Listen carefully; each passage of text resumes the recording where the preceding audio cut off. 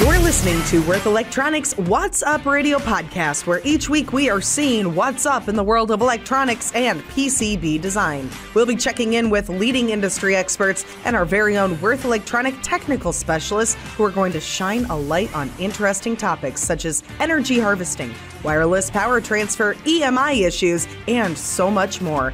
Tune in to get technical design tips and applications during your commute, at your desk, or wherever you might be with Worth Electronics What's Up podcast. Today's podcast comes directly from a recent webinar presented by Worth Electronics' own Jelio Andreev. Jelio is a product manager in the optoelectronics area of Worth Electronic and is one of our go-to technology experts on the subject. Today, Jelio will dive into the basics of infrared lighting and then cover everything from data transfer to biometrics. You'll gain an understanding on the difference between infrared LED and other LED technology, and when and how to use photodetectors in your design. He will also explain how to match the emitter and detector, and then finish off with real-life application examples. Enjoy this presentation of Infrared Revealed with Jelio Andreev. I will start now with a short overview of the topic for today. We will start with the basic infrared LED introduction and what infrared LEDs are, the electro-optical properties, and posing and switching. Then I will go further with some photodetector basic information. What is a photodetector? What is the difference between a diode and transistor? And then after a short overview of matching an infrared emitter and detector, I would like to finish with some application examples of that we developed in our lab. So first, let's talk about what is an infrared LED, or what is the best component of an infrared LED. You can see a small sketch of an infrared LED. The main components are the housing or the package, the encapsulation, the gold contacts or the contact into a PCB, and the die.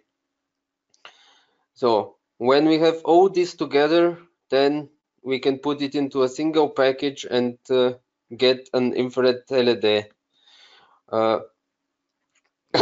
Excuse me. The main ingredient to make also the perfect LED is also to put the correct parts together so that you have the optimum output of your pre-selected chip. You have a nice encapsulation so the light comes out, and most importantly also for the customer, important to have the correct package. All this we will go through now in the following pages. First of all, the infrared LED or the pre-selected chip or die. We use in our production two different wavelengths of 850 and 940 nanometers dies for the two main emitting wavelengths of infrared. The infrared can also be identified with this 850 and 940 nanometer with two different wavelength parameters, the peak and centroid wavelength. In the photo you can see the peak wavelength is the peak of the maximum emission, or where the power, the emitted power, is the maximum. The centroid wavelength, on the other side, is more or less a quality of the infrared LEDs that can be defined also as how our detector perceives the infrared light.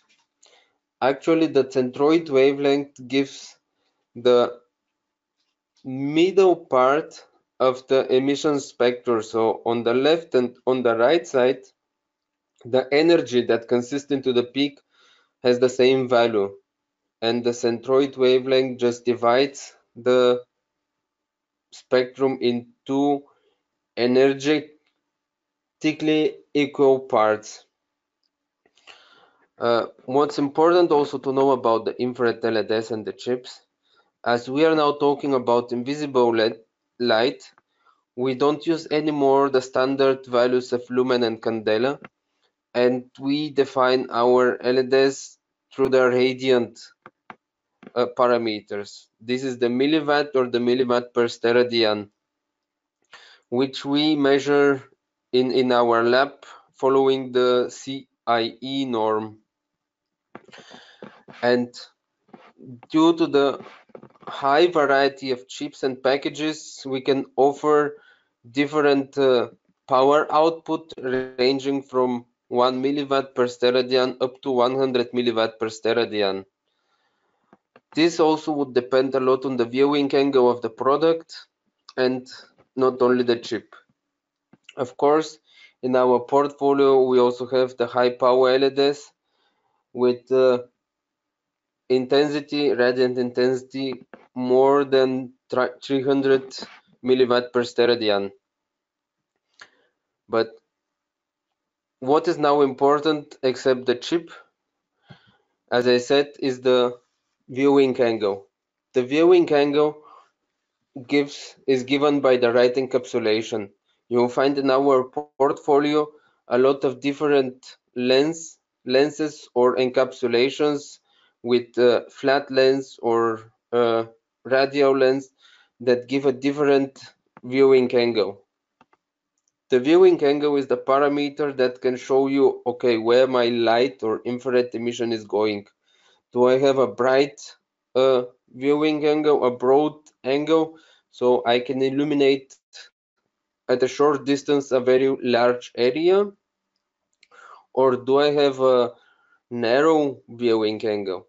Or in other words, if I can use my emitter to shine on a very lengthy distance, but in this case also shining over or illuminating, irradiating more or less a very narrow area. As you can see, the dark blue curve of a very high emission viewing angle, we have a very high illumination. In our case, our products, we can provide a viewing angle products from 20 to 150 degrees, depending on the application that you have, if it's a short range, wide angle, or long range application. Another important parameter about the encapsulation is, of course, that it should not be absorbing. That's why we use special silicones that are transparent in the infrared range. So we have almost 100% of the light that is emitted from the chip to be exit out and to be used.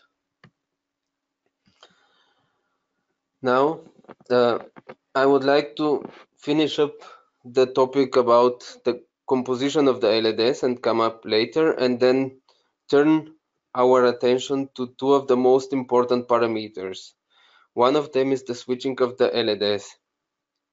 In this case, we are talking about the infrared LEDs. Those are light emitting diodes that have an invisible spectrum. So, and basically they differ a lot with LEDs that we use for signaling or indicators or general lighting. The most important parameters, or why we use these LEDs, is we shine on something or we detect something. When we are using detection, then it's also important that we can basically don't need the LED to work all the time. We can use the LED in so-called pulse mode. In order to use pulse mode, we need to have a very nice rise and fall time. Usually our LEDs have a very high switching frequency, which is in the range of around 10 nanoseconds, which converted in frequency is around 100 megahertz. the most important parameters in this case that define these switching times, or why an LED has a switching time. This is the parasitic and junction capacitance of the LED and the parasitic resistance of the whole package. If you can remember, this is why we use a gold contact, because we can have a lot better solderability on the PCB and then thus reduce some of the parasitic resistance that we brought in our designs or schematics. Another way to reduce the switching time is the capacitance. We use pre-selected chip and dies with a low capacitance so that we can have a very low switching times. Usually the switching times is measured between 0 and 100%, 10 or 90%, and 80 and 20%. Those parameters can give a lot different times. By us in Wirt Electronic, we use the typical rise and fall time of 10 to 90%, which you can see on the second graph.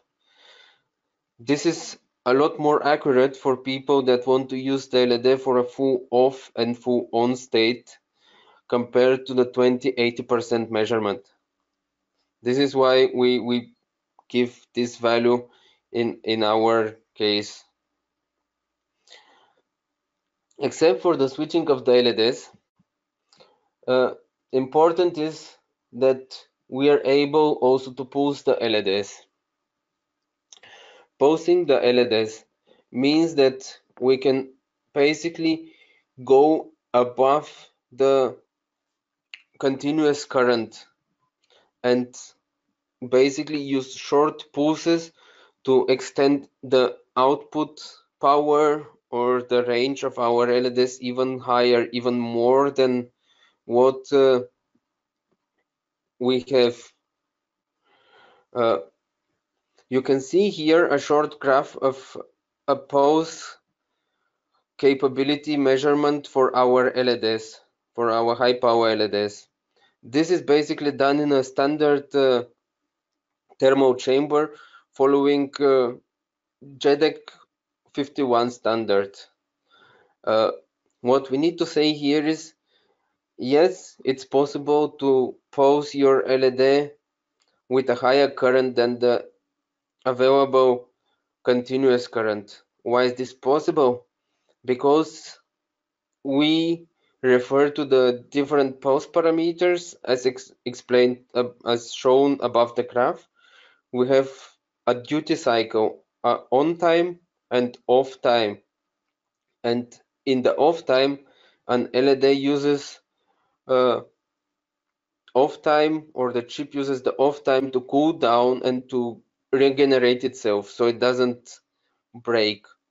Because if we see a standard chip of 8 by 8 mil or 0.05 square millimeter, if we drive it with 0.7 ampere, then we will have, with a forward voltage of around 2 volt, we will have around 1 watt already into the LED.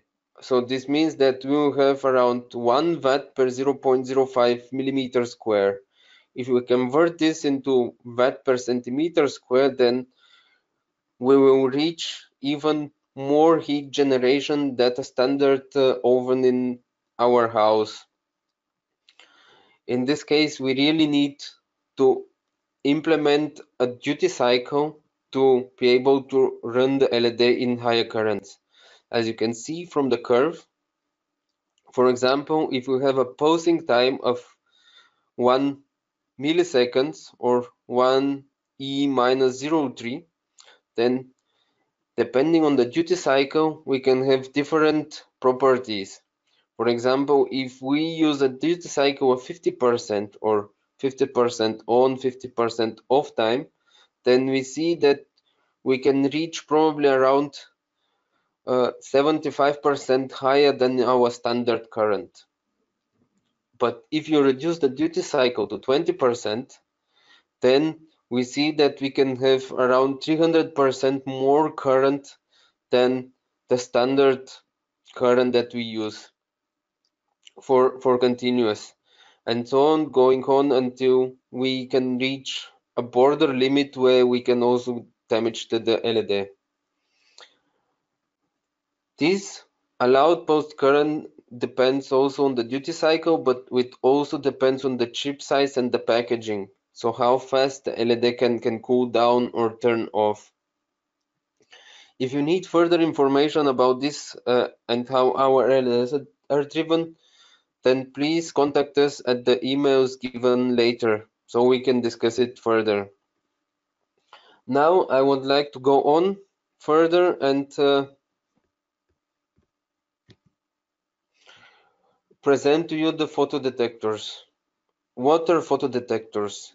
Yeah, of course, now we have an infrared emitter, a light source that emits a light that is not acceptable, not perceivable from human eye, the 850 or 940 nanometers.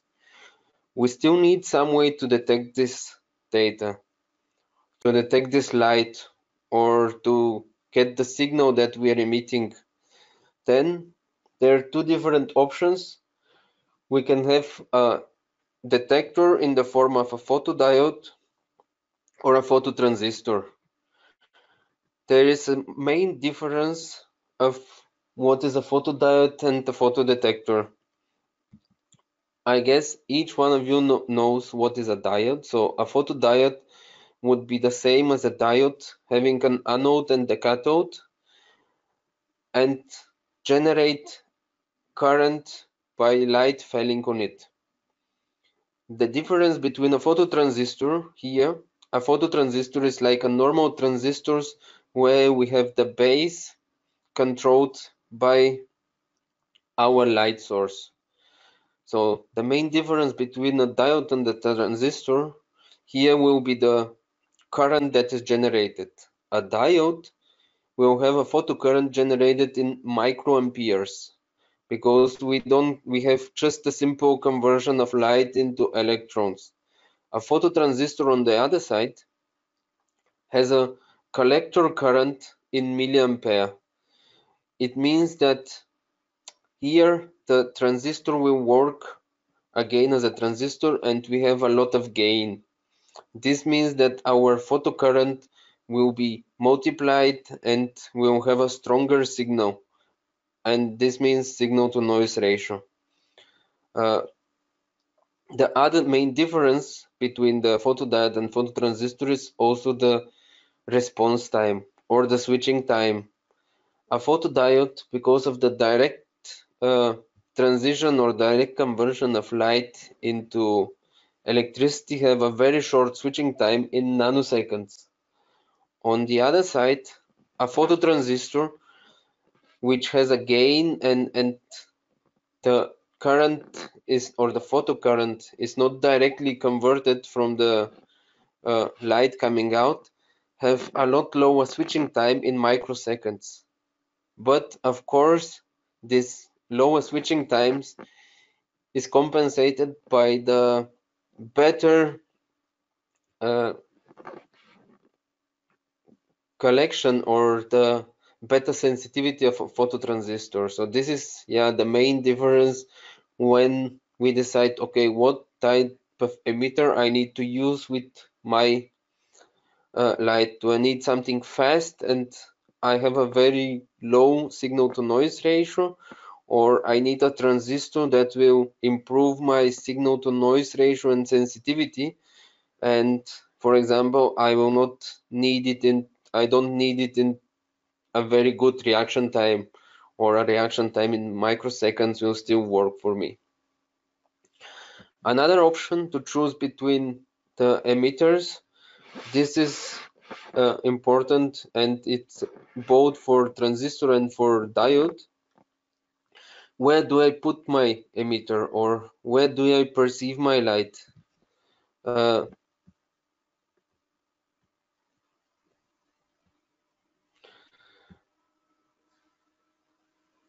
So if we have diode that is somewhere outside in the sun or in a very well illuminated room, I'll have a lot of noise coming out from my surrounding light. In this case, I would consider making my emitter or my detector use a detector with a daylight blocking filter as below. As you can see, in this case, a daylight blocking filter will just block all the light between 700 nanometers, or this is more or less the border of the visible range of the visible light. So my emitter will have a more stable signal and less noise that is coming from the ambient light. In our case, our products are available with and without daylight filter. And then this is, excuse me, this is now how I would define our perfect match. When we have an emitter or a detector, and then if we need something that is working and is not that is working somewhere that we don't care about the ambient light, then 850 nanometer emitter can be very well coupled with a detector without a daylight filter. Then we have almost 59% of sensitivity of the photodetector. And in case we have a very sensitive area, or we need to be very sensitive and get a very high signal to noise ratio, then our suggestion would be to go to a 940 nanometer emitter combined with a daylight filter detector. Then we are in the range where our emitter and detector have 100% match in the maximum sensitivity. What further we can suggest you, if you have to pair your emitter and detector, we have the same package and the same footprint for each emitter and detector, and they can be very well chosen from our database. You can find all our products in our online catalog. As you can see on the left side, the infrared emitter with the different sizes and forms and the different viewing angles. And on the right side, we have the emitter and detector with the correct size and form, of course. And if you need to test your product first and do some experimenting in the lab, don't forget you can also get the infrared LED design kit, which is full with all the different sizes and forms, and it offers a free lifetime review of the products. If you need this, you can always contact your local representative to ask for some more information about the infrared design kit. Now, after I have the introduction of the product, I would like to turn your attention to some of our applications, which we also tried in our lab, and we can discuss them in details if you need at later points. But yeah, as you can see, the main applications where we can use our emitters are the automatic switches for touchless hygiene systems, security cameras, light barriers and automatic doors, different touchless screens, biometrics, and different home appliance where the ambient recognition system need to work. One of the first applications that we did in our lab was to make a non-invasive oxygen measurement tool, or basically we built a biometric or pulse meter based on oximetry. How did this work? We just have an LED and a detector on both sides or on one side aimed at our vein, and the infrared light then gets reflected from the hemoglobin in our blood vessels, and then with the human pulse we are changing the reflection or the hemoglobin concentration. So each pulse can basically be tested with a different with the detector. To do this, we just put our emitter and detector, uh, and then we built a low pass and high pass filter and an amplifier and connected them with a microprocessor so we can get the results. And as you can see here, we have a very nice diagram of the systolic and the diastolic blood flow, or the inflow and outflow of the blood. So basically the distance or the period uh, given on the spectrometer is one pulse or one heart pump in each case. So in this case, with just 10 components from our catalog, we're able to convert the first or a very simple pulse measurement device. On this, we have also written an application note, and we have some interesting reference design which can be found on our website. What other applications we are now developing is data transfer. It's a lot easier to have a data transfer between an emitter and detector. If you consider the most simple one, this is a remote control where I can press a button and a signal would be sent with invisible light to my TV or my stereo, and then the program will be turned on and off, the volume will be turned on and off. If we consider that the switching time is up to 100 megahertz, then we can use this in even more complicated applications. The benefit of this data transfer is that compared to radio frequency, our infrared signals are easier to use. There are no radiation restrictions at all at the moment, and the bandwidth, the spectrum that we have here, is a lot broader than the radio frequency. Response time compared to radio frequency is also with the speed of light, and basically the benefit and the drawback in this case, it's a very secure connection that needs a direct contact between emitter and detector. So without direct contact, there will be no signal transfer. What other applications are the different detectors, transmissive or reflective detectors, as you can see here. In a transmissive detector, we can think about different light barriers that can be used for different security zones. When there is a signal between, or when there is nothing between the emitter and detector, they create something like a light barrier. If something crosses this light barrier or there is an interruption of the signal, then a distress signal or a red lamp can say, no, there is something that is passing through, so I need to shut down. ERs can be used in this case for a short range and long range application to cover big areas.